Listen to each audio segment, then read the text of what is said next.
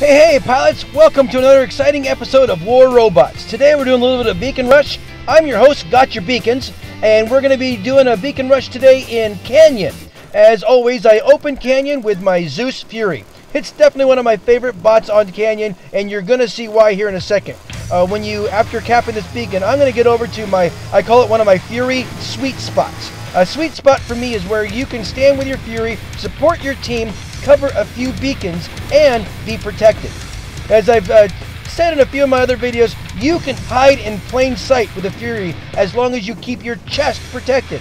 By right here in this spot, they can't hit me, but I can hit them. And that's a beautiful thing for being a Fury. You're slow, you can't move out of the way. So what do? You learn to hide in plain sight. So from here I can support the center beacon. Obviously they can't just sit there all day. I'm just going to keep wearing them down to nothing. These Zeuses pack a huge punch. It's just a matter of finding the right bot with the right kind of shield. Now I got a Rhino coming after me, and that's a great. Come and get it. I probably have some guys to my left or to my right, my mates, that are probably going to go after him and take him down. And while they're doing that, I'm going to keep focusing on center. They really can't do much to me. Yes, they can loop in a few shots here and there, but I can still, from here, do a lot of damage on center and not worry about it. That bridge is protecting me right now, too. Eventually, I'm sure they're going to come get me, and that's okay. But in the meantime, I can do a lot of damage. Oh, they finally got me. So I'm going to hop back in my Raven, my Death Button Raven, and take out the guys who took me out. Remember, guys, you got to make sure you do payback. And they're going to get you. Make sure you get them back. Take out those threats. Now that I'm done that, I'm going to go back and see if I can support the center. I don't have the range that I do with my Zeuses, so I might have to do a little bit more. And yeah, you get too hot to that, close to that hot fire, you're going to get burned. And that didn't last very long. So I'm going to use something with a little bit better range.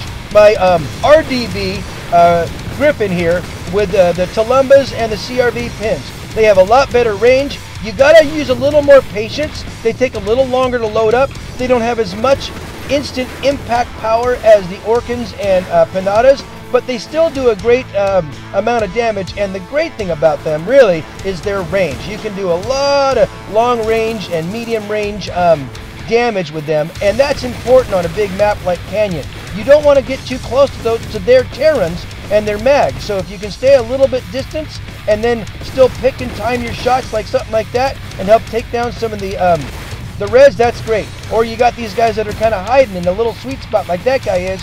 I can shoot to the right or to the left of that and still get some damage on him with my splash that the Tulumbas give you. So make sure you always take advantage of your splash weapons as much as possible. Don't waste them on a Terran or on a Ansel shield if you're the only one shooting. I'm going to see if I can get this guy. Boom, boom, boom! As my dear friend Miss Robinson would say. So yeah, she's the master of the Ravens. Anyway, so I'm going to zip right into another bot. I was almost down to nothing. So I'm taking my Avenger Carney. This is a great support bot. Those Avengers have a lot of range. 500 meters is great. And they seem like they have endless clips. You can fire and fire and fire and fire. They just seem to shoot forever. It's awesome. Well, our hard work early on in the match is starting to pay off because they are down to just about one bot. Now, this is probably not his last bot. He might spawn back up. So because of that, when we do take him out, I'm not going to run right up there. I'm going to see, yep, there he is. So I'm going to go ahead and work on him down. Don't just go headlong into certain death guys ever. Even if you're up, I always try to play conservative. Now I'm going to go up and get that beacon, or maybe I'll let my teammate over to the left there get him. Yeah, you get it. Only takes one to get a beacon, right? And I think that's it. I think we might have got this one, guys. Yep.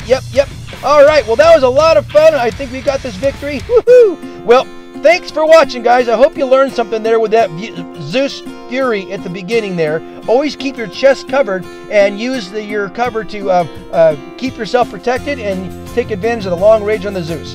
Hope you had a good time watching. As always, keep them blue, and we'll see you on the battlefield, guys. Take care now.